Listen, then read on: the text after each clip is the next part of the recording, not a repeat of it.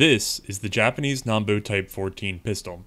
The designation comes from its adoption in the Imperial Taisho year 14, or 1925 in the Gregorian calendar. It was developed by Japanese arms designer Kijito Nambu. While the history of this handgun is worthy of more time, this video will simply explain how it works. To ready the handgun, simply load the 8-round detachable magazine into the grip. Pull back on the cocking piece located at the rear and release. This chambers the first 8x22mm cartridge. Take aim, and a squeeze of the trigger will lift the sear, which in turn lifts the front of the trigger bar. Situated like a teeter-totter, the rear of the trigger bar will now lower. This releases the striker. The firing pin strikes the cartridge's primer, discharging the pistol.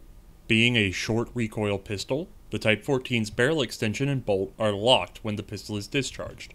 They travel a short distance together before unlocking, freeing the bolt just as the barrel is halted by striking the inside of the frame. The bolt then travels rearward on its own, with the attached extractor stripping the spent cartridge from the chamber and pulling it into the ejector, flicking it from the action. 2 recoil springs, set on either side of the bolt, were compressed during this rearward stroke. They will now return the bolt forward, which in turn strikes the barrel extension and drives it forward, resetting the action. Back to that lockup. A T-shaped block hinged to the barrel extension holds the bolt in place. When in the up position, this locking block sits in a notch in the underside of the bolt and prevents it from moving without the barrel extension. We'll fire the pistol again.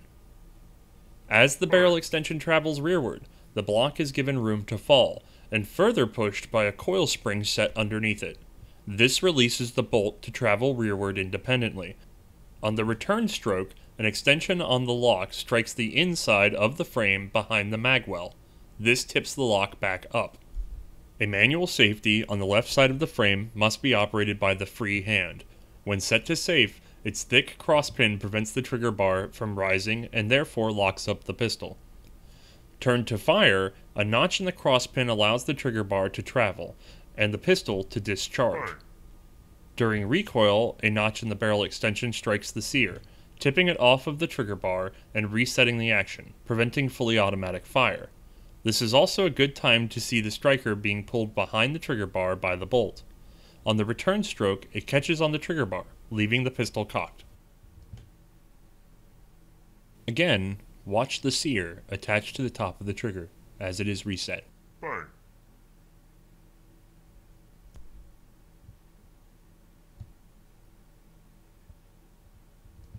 The Type 14's mag release button was, at first, the only thing retaining the magazine. Apparently, this rapid and easy release was a drawback, as magazines were being damaged or lost on the battlefield. So a magazine retention spring was attached to the lower front of the grip. The Japanese Army also demanded a magazine safety. This coil spring-powered tipping block has a finger-like extension that rests behind the trigger, preventing it from being pulled. When the magazine is returned to the pistol, its body rotates the safety out of the path of the trigger.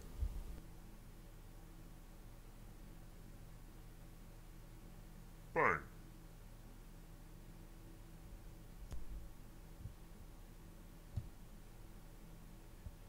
Alright, let's clear the rest of the rounds.